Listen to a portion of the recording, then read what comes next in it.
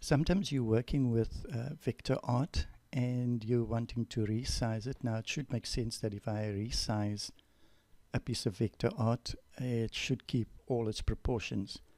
But when I did this with, say, putting it up in the corner there, and I wanted to resize it in the corner, I did this with Affinity.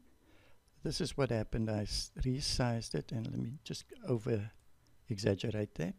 But when I resized it and looked in, this is what sort of happened. I was wondering, now how did this come about? And then did a bit of research and found out the solution there is not that I was doing anything wrong with the actual design. It's just that I didn't instruct the program correctly to respond to my editing features. So how do you address this? You make the selection of the stroke that you're busy with, or if there's multiple strokes, you can select them all. But then there's no stroke editing feature. If you selected one, you'd have the editing feature. But because you have many selected, it doesn't appear here. So how do you get that to show? Once you have them selected, you can click the pen tool, and then it will appear up top here.